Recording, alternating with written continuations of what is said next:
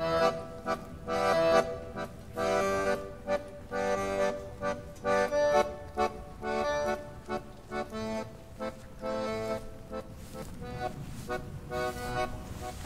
could sense the endless monotony, a place where tomorrow was just like today, only a little later. But not for me. I've kept my beliefs. They're very simple. I believe in miracles.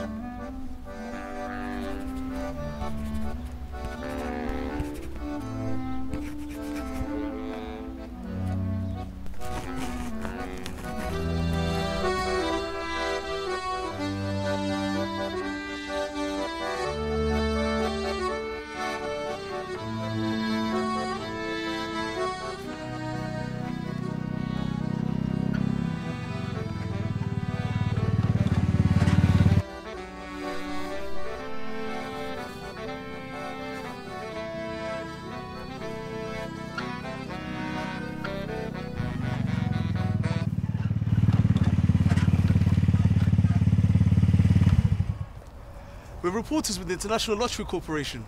We need some footage of you, Joe Midas, the luckiest man alive. Can we interview you? We're documentary artists.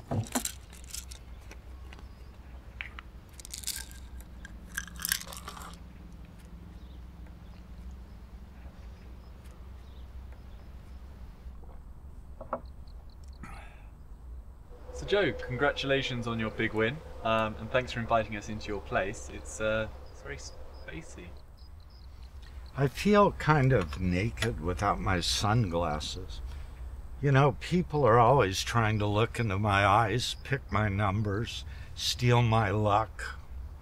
Okay, Joe Midas, so if we can talk about your lottery win, how long have you been buying tickets for?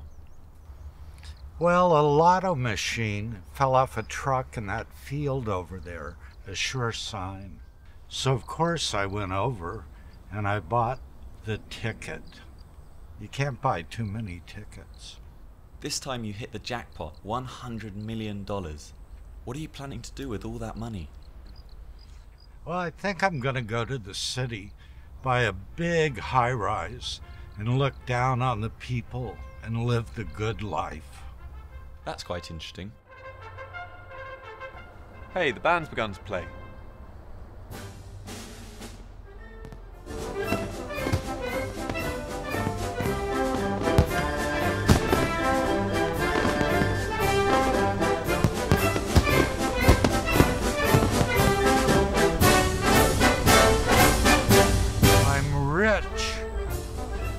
You're all beautiful people, and one day I hope you know how this feels.